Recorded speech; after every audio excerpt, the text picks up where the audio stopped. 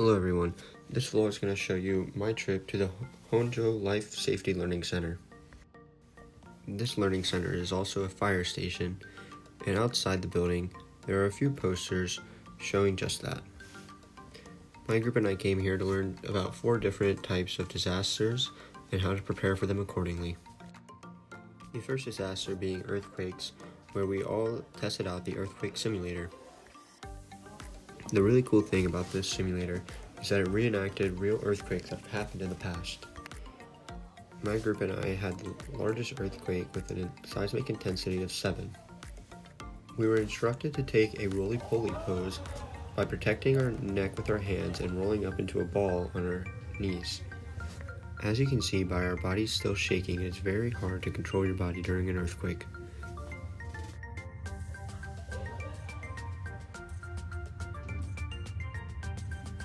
I found this simulator very useful because it will help me handle earthquakes that might happen in the future.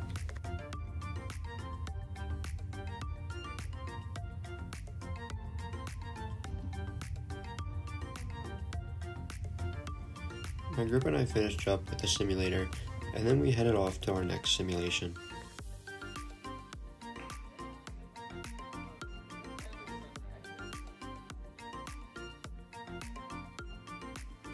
The next simulation we went to was a fire escape simulator.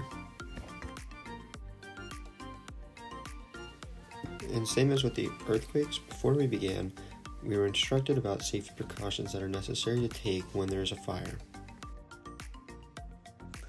In this simulator, I led my group, and we were instructed to stay low and cover our mouth with one hand while keeping the other hand on the wall to guide us. Every building in Japan has green lights that lead you to the exit in case of a fire emergency, so I used those to lead my group out of that room.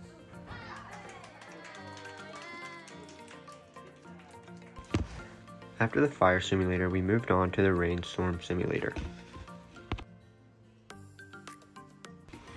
This section of the tour takes place in a little room that simulates the wind and rain you might feel during a rainstorm. Before beginning, we all had to suit up in proper rain attire, starting with boots that went up to our knees, followed by a trench coat with multiple zippers and buttons to prevent any rain from getting inside. After we all finished getting dressed, we were ready to begin the simulation. The simulation started with light wind and rain, but soon after, they both increased greatly.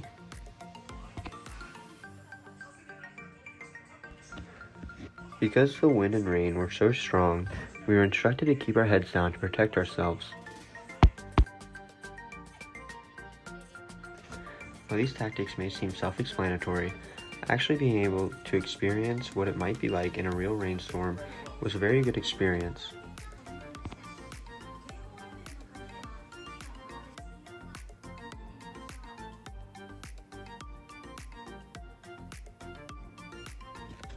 After the rainstorm section, we moved on to the flood section.